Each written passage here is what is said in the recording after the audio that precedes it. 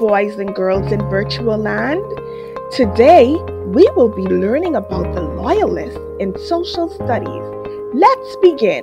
Here are the objectives for this lesson.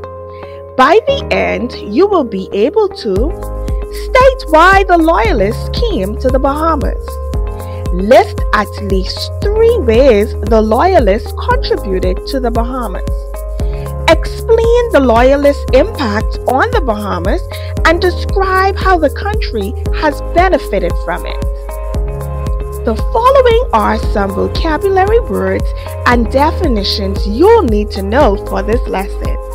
Cemetery, a large burial ground. Plantation, an estate on which crops such as coffee, sugar, and tobacco are grown. Independence, the fact or state of being independent. Merchant, a person or company involved in wholesale trade. Architecture, the art or practice of designing and constructing buildings. Who were the Loyalists? The Loyalists came to the Bahamas after the American War of Independence. They sailed south from St. Augustine in Florida, New York, and other places in the United States.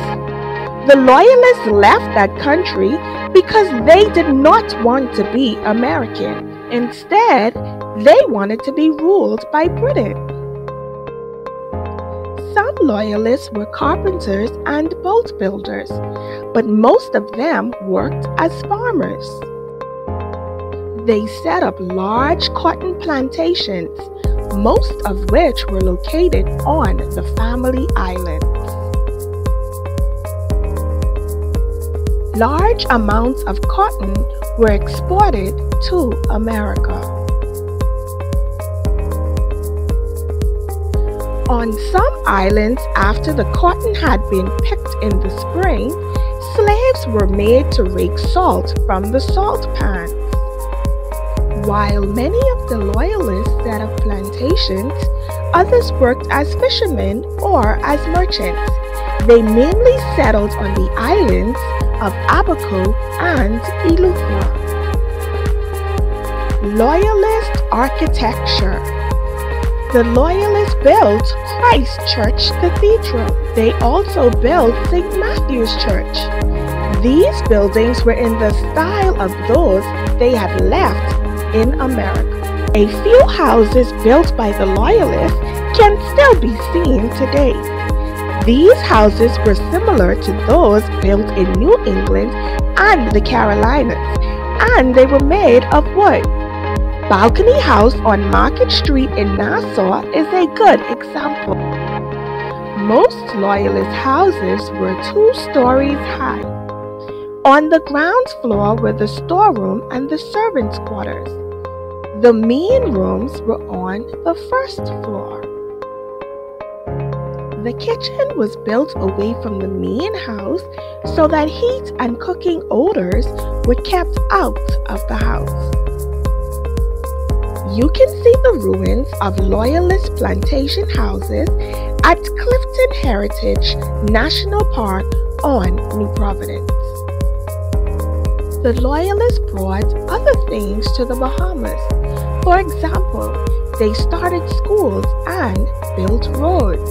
A man named John Wells set up the island's first newspaper called The Gazette. Docks and wharfs were improved in Nassau, and a marketplace was built with a roof. New streets were made, and they were kept clean and in good condition.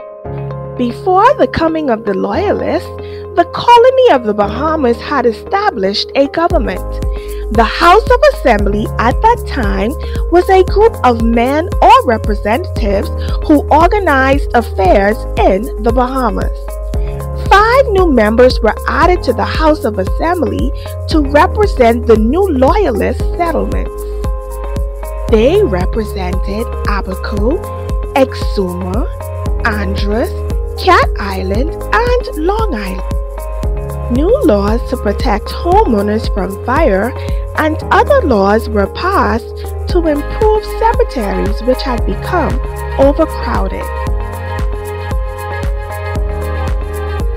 When the price of cotton fell, the plantations lost money and some of the Loyalists left the islands.